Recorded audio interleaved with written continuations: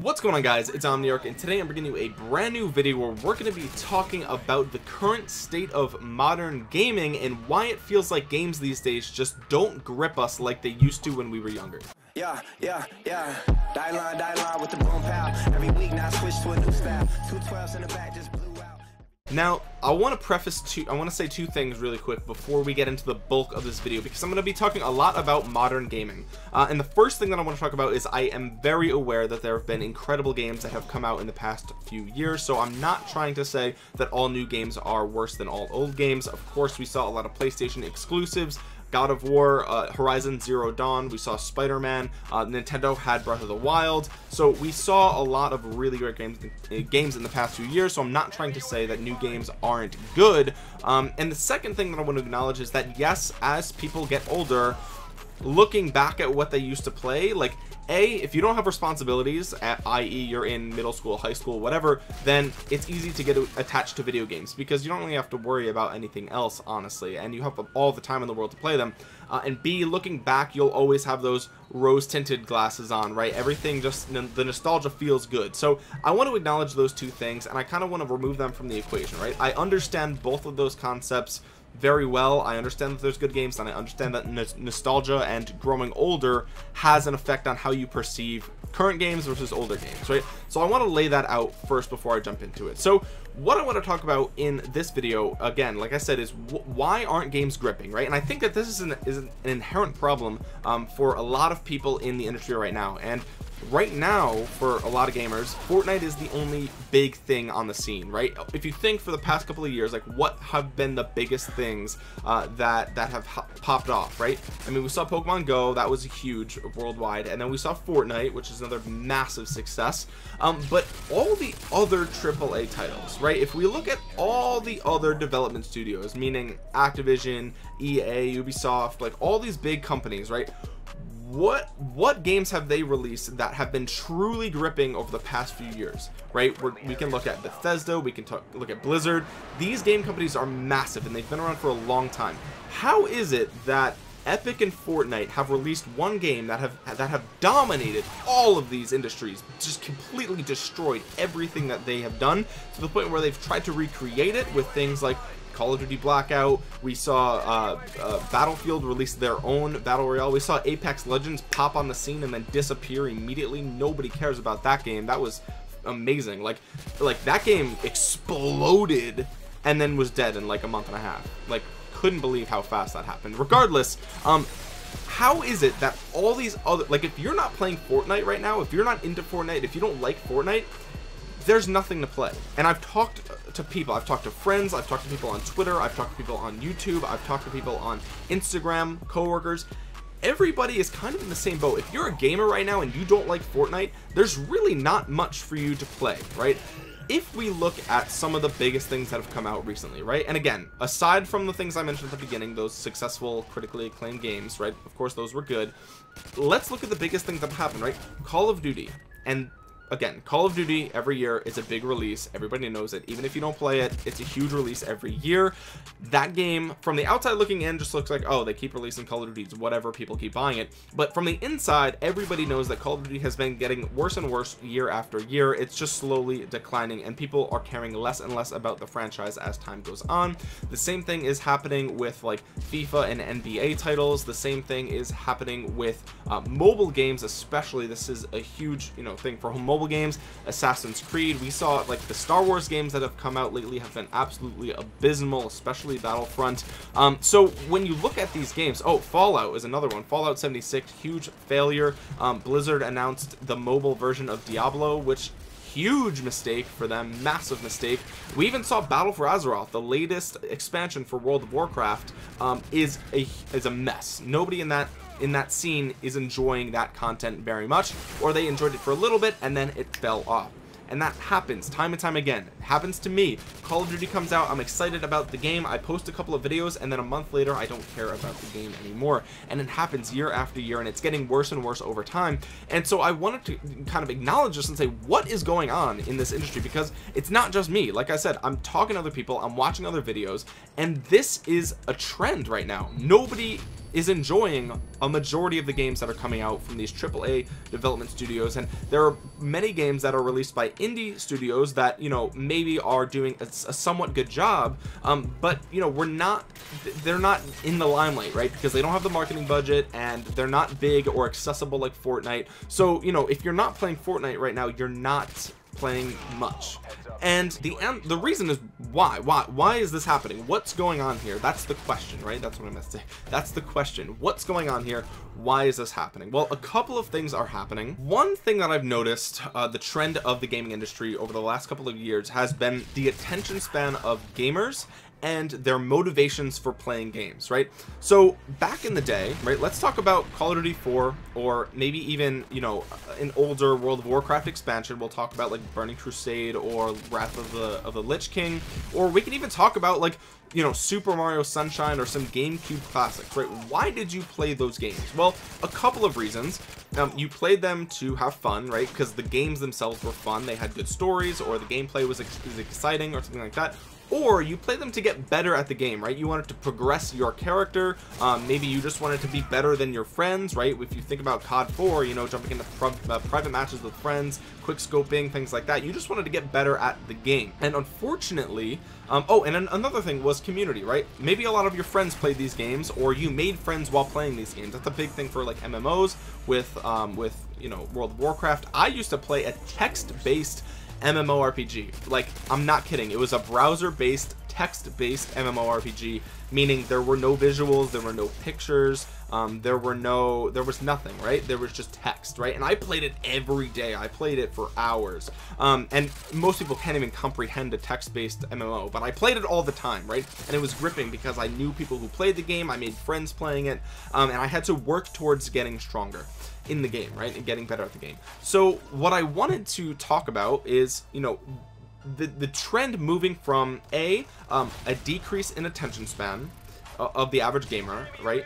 and also the reasons that people are playing games these days. Because what started to happen as we moved from console games to maybe online gaming and MMORPGs and things like that, the games that started to explode the most, meaning like the Call of Duties of the gaming industry, right, were the games that were exploding the most were the games that were giving players rewards more frequently or on a certain timed basis, regardless of performance, right? And these are rewards that are, you know, like I said, just by playing the game you would get them. So in Call of Duty, for example, as you level up, you unlock more perks or more guns, right? Or let's say, you know, attachments for your gun, or camos for your weapons, or skins for your specialist, or something like that, right? As you play, you will eventually unlock these things. And if you look in like the challenges section, you know, you'll see how they're kind of laid out. Some of them, you need a certain amount of kills, and the next one you'll need even more kills. So as you progress, you're constantly unlocking things. And this was built kind of following the model of gambling, right? So a lot of these companies actually hire professionals from the gambling industry to help them produce their games. I mean, we see this even with Facebook and Instagram and Twitter. Those companies, those social media companies, are hiring people from the gambling industry to perfect the addictive nature of their games. And this is something that we started to see over time, and it got worse and worse and worse, and more games started relying on this system, this reward system, this extrinsic reward system for rewarding gameplay other than just playing the game, right? Like, for example, you might play Call of Duty so you can hit Prestige 1 or Prestige 2 or whatever, rather than just playing it to get better, which is what we used to do, right? We used to play Call of Duty 1, 2, 3. We used to just play the campaign for those games, right? Now when a new Call of Duty comes out, hardly anybody touches the campaign because nobody cares, right? I'm sure there are a lot of people who care, but in proportion to the number of people who play the multiplayer, I think that there's a much smaller percentage of people who play it for the campaign, right? So with that being said, we saw that the overall industry shift from, you know, good gameplay and good story, and we switched it to how can we get people interested in unlocking more stuff and continuing to play, right? Because it wasn't just enough to get people to play a game for fun, because eventually a new game would come out that would replace that game, right? So what developers decided to do was, okay, not only are we going to release the game, we're going to add a reward system on top of that, so that way people have a reason to continue to play, and after they've invested a certain amount of time in the game, then they'll feel more attached to that character because they've spent all that time and they can see their progress over time, rather than, you know, getting better at a game. You can't really measure that in any way, right? I mean, you could 1v1 people and you can play in tournaments and stuff like that, of course, but by just looking at someone's profile, like, yeah, you could see like a KD or something, but it's way cooler to have an awesome skin or a badass like emote or something like that, right? Or special guns or whatever the case is. So game developers put on top of their core game, they put on this external reward system to get people to not only keep playing, but to make sure that they're fed a reward every so long, right? Every so many minutes of gameplay, they'd be sure to get a reward.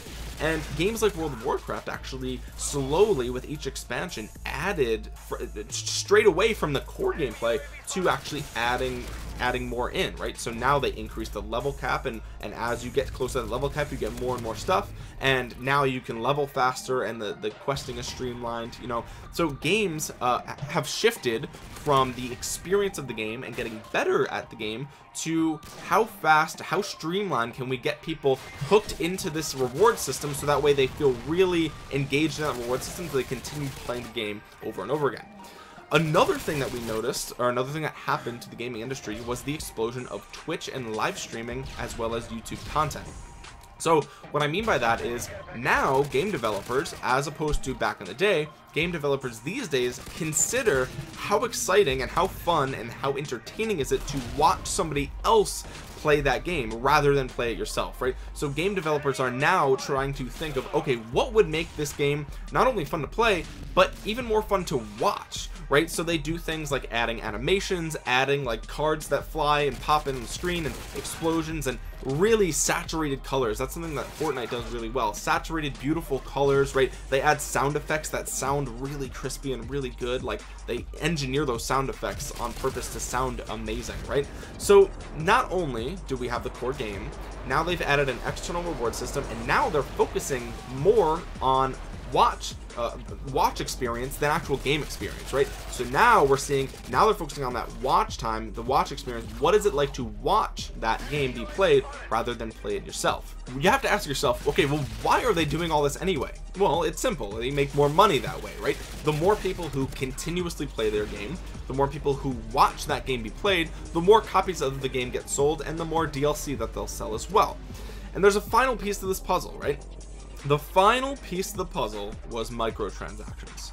Microtransactions came, I mean, really, they've been around for a long time, but I would say they exploded in the mobile industry with things like Candy Crush and Angry Birds and Clash of Clans.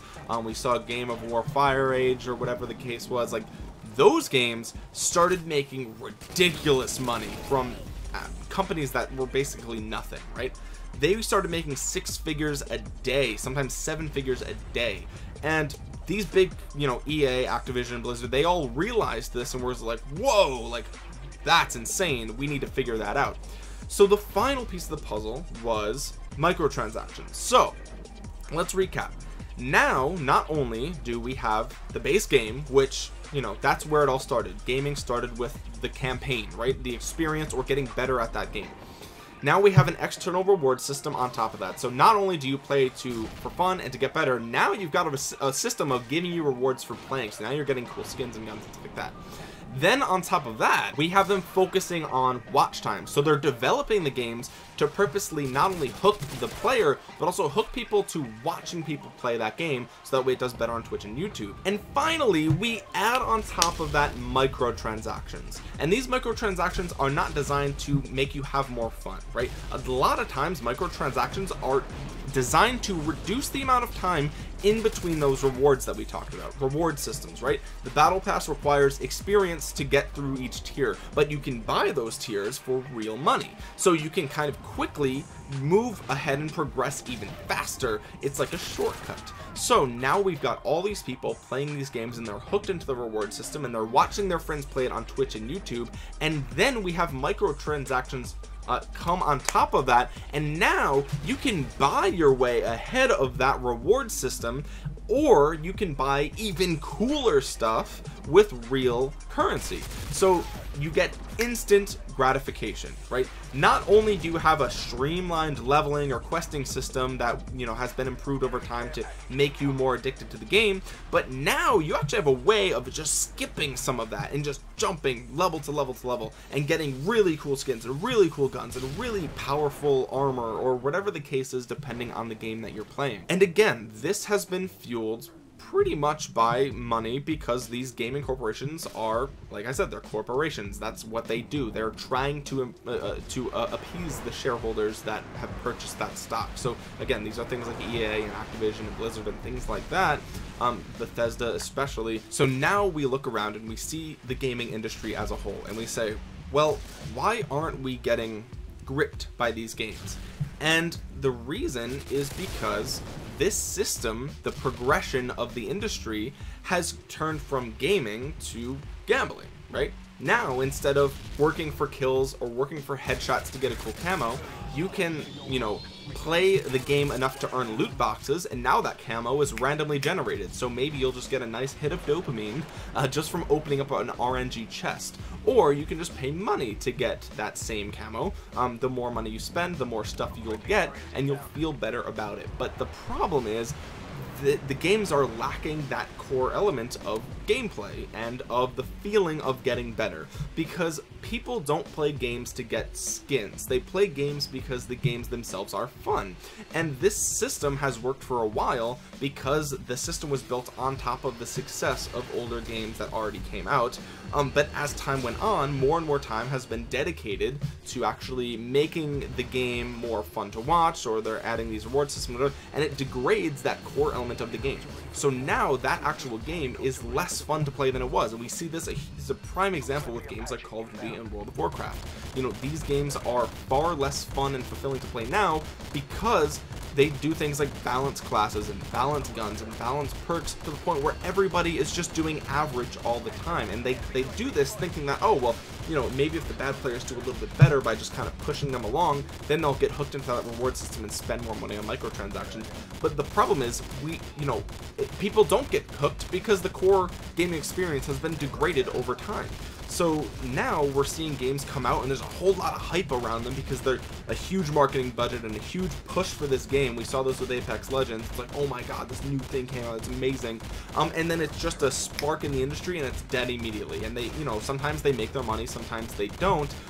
But the fact remains that games seem to be getting more and more empty as time goes on. They lack that gameplay element that we started with, or the original fun campaigns that we saw from games in the past. And there's no better proof of my theory than the fact that we're seeing tons of remasters coming out, especially from Sony. I mean, we saw the Crash Bandicoot trilogy, we saw the Spyro the Dragon trilogy come out, we saw them, we're now getting the Crash Team Racing coming out. I know THQ just announced they're remastering a SpongeBob Battle for Bikini Bottom.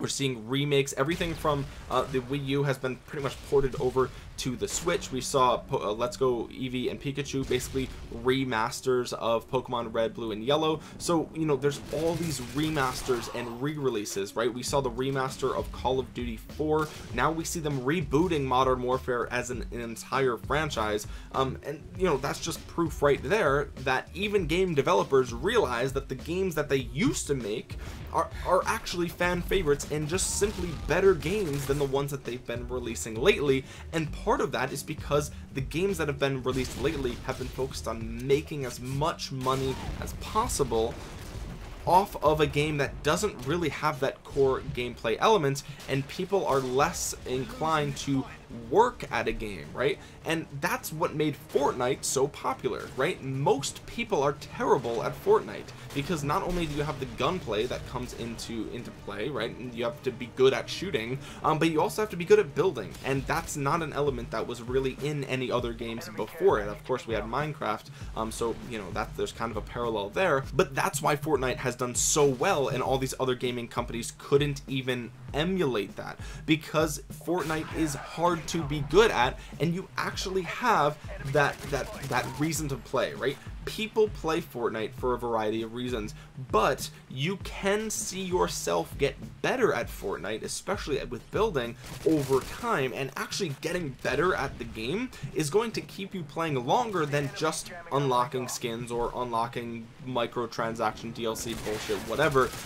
People actually want to work at something and get better at something and see that result. Whereas other games like Blackout and things like that, you don't really get much better. I mean, the game, you just drop in and it's the same thing over and over and over again, and they just hope that you buy the battle pass and buy the skins and buy the loot and buy the boxes and everything like that. But they don't have that element that Fortnite has, where it's actually hard to be good at the game, right? A lot of these games, people just play and like they're average, and that's fine. But when you play Fortnite and you just start, it's apparent that you're trash because you die immediately. Like, it is so clear that you're garbage at the game. Whereas when you jump into a game like Call of Duty or World of Warcraft or anything like that, when you first start, you know, you can still kind of get some kills, you can still kind of do well, you might break even, you might go a little bit positive, or you might be able to quest without dying immediately, right? You don't really get punished too hard in games that we've been seeing lately, whereas Fortnite, you know when you're trash, and that's a huge portion of it, right? And of course, not only does Fortnite have that, but they've added on top that external reward system and microtransactions, and now it's fun to watch and it's, you know, accessible to everybody, and that's just the perfect formula for a game. And other game developers are trying to emulate it, but they're missing the key component, which is you have to have a game that's either fun to actually play, or a game where if you invest time, you can see yourself getting noticeably better. And that is not present in most games that have been coming out lately, because again, they've been favoring all the other stuff we've been talking about. They want to make them really, really graphically amazing and beautiful to look at. They want to make them fun and explosive and all this other stuff, and they want there to be microtransactions and cool skins and cool guns and cool everything. And nobody cares about that stuff, because if they don't see themselves getting better, then they're going to get hyped about a game and then not care about it right after. And again, I'm making this video because I've seen this with myself. I've seen this with people that I know, coworkers and friends and people on YouTube watching videos. People in all sorts of gaming communities have all come to this conclusion that games that they're playing now are just not as fun as games that they used to play when they were growing up. And again, nostalgia is a big deal, and it plays a factor, but there's no denying the evidence and the proof of what I've mentioned in this video. And what's interesting, and this is kind of what I'm going to end on, is that not only are we seeing all these remasters and reboots and remakes coming out now, but some of the more popular things that are on Twitch are classic World of Warcraft. And we've also seen the huge explosion of old school RuneScape. Not only is it on PC, but now I think it's on mobile, and these games are anomalies in the current you know, gaming industry, right? Because they're very slow games, they're very grindy, they don't have good graphics. It blows people's minds. Why would you play a 15-year-old game that looks like that and plays like that? And it's because it has a core element to it that all these new games lack, and that is progression and seeing yourself get better and rewarded for actually being good at the game. Whereas these days, new games, you could just buy the coolest guns, buy the best skins, buy everything, and just skip all that nonsense, right? With that being said, guys, I know this has been a really long video. If you enjoyed it, drop a thumbs up and comment down below telling me what you think about this theory, what I've presented in this video. What do you think about it? Are you feeling the same way? Are you feeling that there are not that many games to play? Are you not really gripped into anything right now? And do you think that what I've spoke about is the reason why, or do you think there's another reason that you haven't been into anything? I would love to hear your comments down in the comments section below. Subscribe if you're new around here, and if you really want to hear more videos from me, make sure you click the bell button so you're notified every time that I upload. If you don't, that's totally cool. I don't like notifications either, so I don't expect you to do what I myself don't do. With that being said, guys, thank you so much for watching. This has been Omniarch, and I will talk to you guys again soon. Peace.